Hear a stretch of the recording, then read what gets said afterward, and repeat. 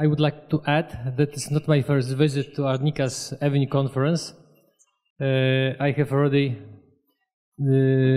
taken part in couple of them in the past, and every time I listen with great attention about the experience of our neighbors, and I learn from you.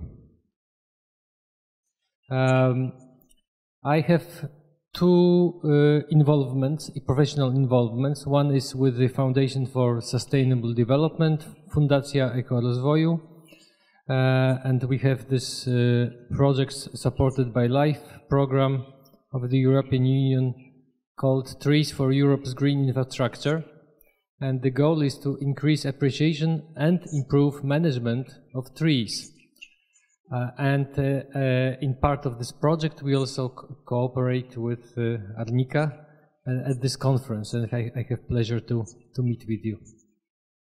My other involvement is a consulting and training company, which is the Tree Institute. We conduct certified tree inspector courses with 334 graduates so far.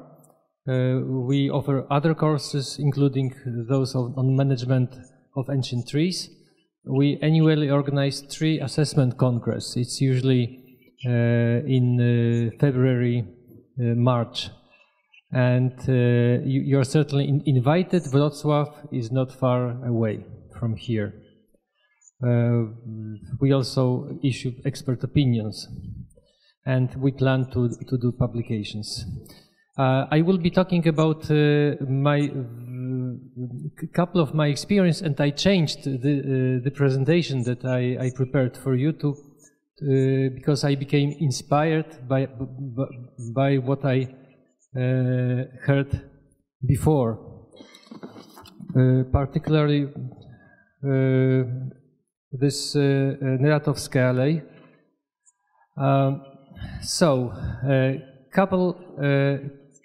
Couple topics here that I would like to share with you. This is a picture from last week in Poland. And I'm sure that in Czechia you could also see such things lately because of improper farming practices and, first of all, drought and strong winds.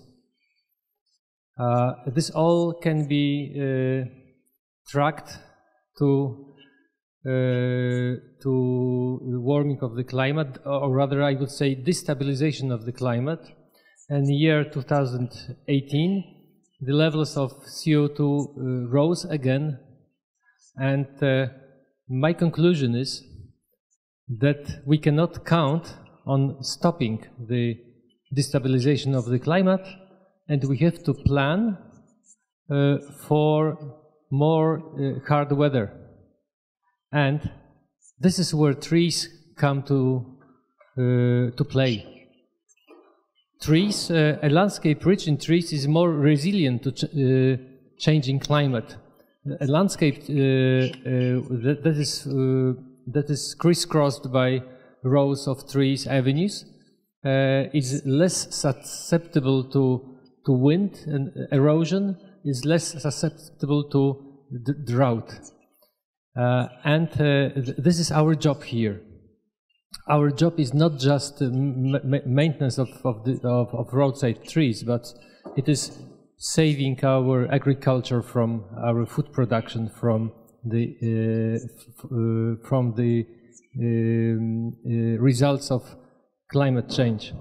The Foundation has prepared a publication, Trees in Rural Areas, Good Practices and Recommendations, and I put out some of these outside for those who can read Polish. And for those of you who can read English, an English version is available from our web page, which I will show you the address soon. We also have to remember that the changing climate makes it harder to grow trees. We cannot skip watering. We have to better prepare the planting hole. And another consequence of climate change is that drought fosters some pathogenic organisms, and also global trade brings to us some pathogenic factors that have not been around.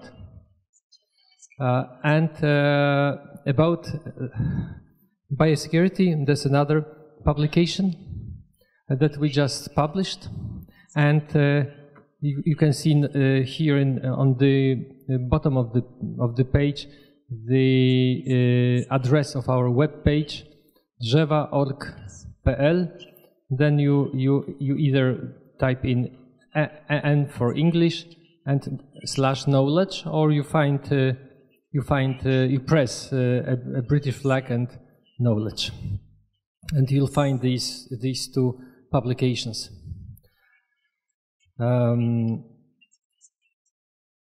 Now, inspired by what I heard earlier, I would like to share with you our experience in saving trees when a road is renovated. Indeed, this is what often happens. And that's last Tuesday in Wrocław, at one of a busy streets, and it's a miracle nobody was hurt. But when you see around the stem, you can see how the root system was covered with asphalt, and you don't have to touch this wood to see that it's all like cotton. It's all rotten. So how to avoid such situations and save trees and renovate the road? There are some easy solutions, and you know what?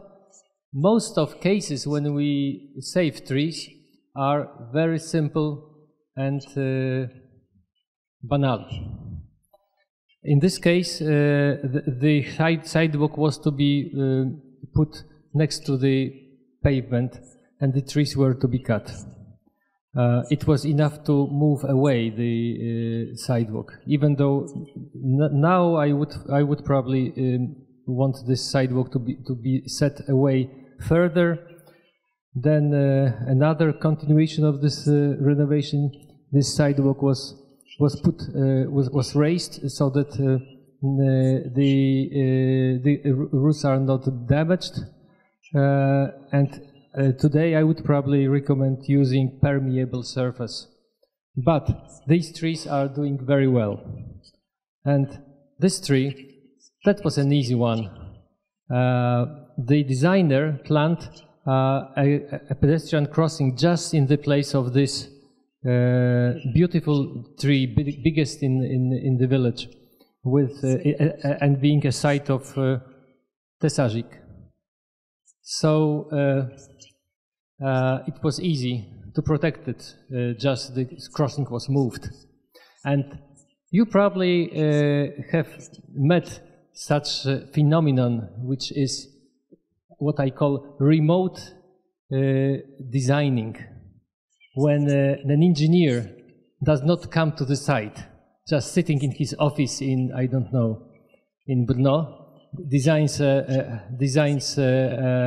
road in Liberec, and and he cuts costs.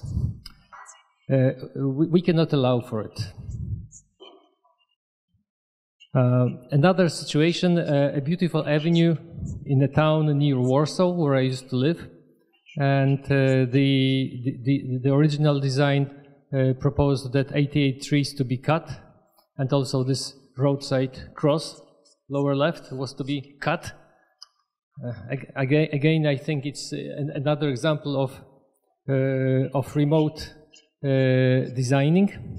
And local citizens decided to defend their trees. You see a local committee representatives on the right, and we were asked to support this campaign.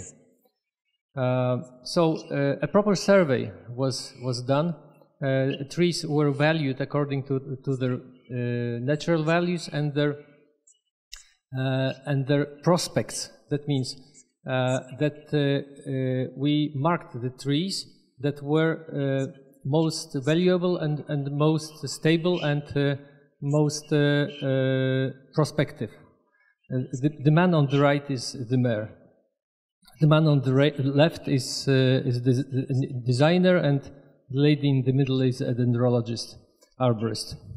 So, a new design was drafted, and this is a section of the road.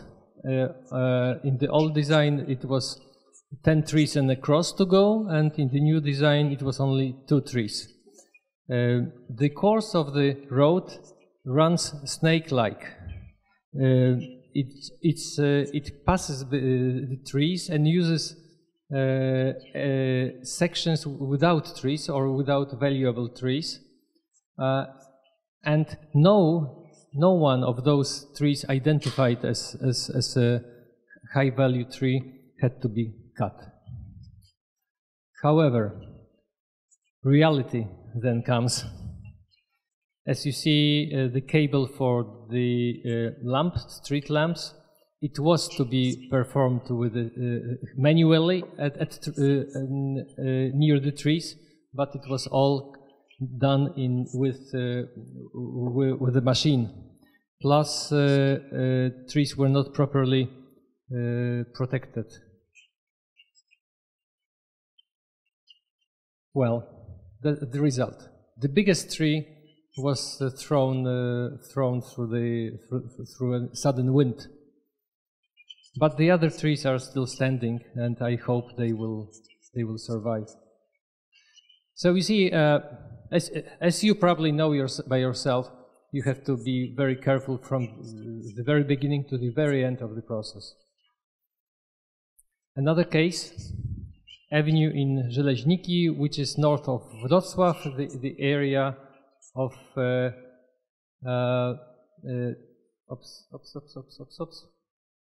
the area of fish ponds. Here is a meeting on the road. Our colleagues, mayor and representatives of road services. The road is managed by the region, województwo. So you see, the challenge is that on the north there is a variety of properties, and on the south it's a public enterprise, and land could be transferred from them, but there's very little space here, and the rows of trees, both rows of trees, they grow simply too close to each other. After years of considerations, survey was made, trees were measured, valued, and we tried to find out whether maybe one of the sides of the road could be given up. However, by all measures, both sides of the road were equally valuable. The road authority proposed a different solution. A new road designed south of the existing road, and a bike path on the old road. In fact, these trees they should be depicted bigger, because that was, the distance between the new road and the trees was a problem. And an expert opinion that I prepared, actually, I measured the distance from the new body of the new road and the trees, and in most cases, this distance turned out to be insufficient, like 2-3 meters with trees that were tall and trees that would lose most of their root system. So there's still the game is not over, and optimal solution has not been found. passing places, they cannot be applied here. It's a regional road, heavily used. So some trees may have to be lost. In order to help road services and professionals to care properly for trees, we are working on standards for avenue trees. And one of our sources of inspiration are Czech standards. And by the way, I would like, you see, this is a standard for roadside trees, for avenue trees and trees along railways, which we translated and are analyzing. Dziękuję.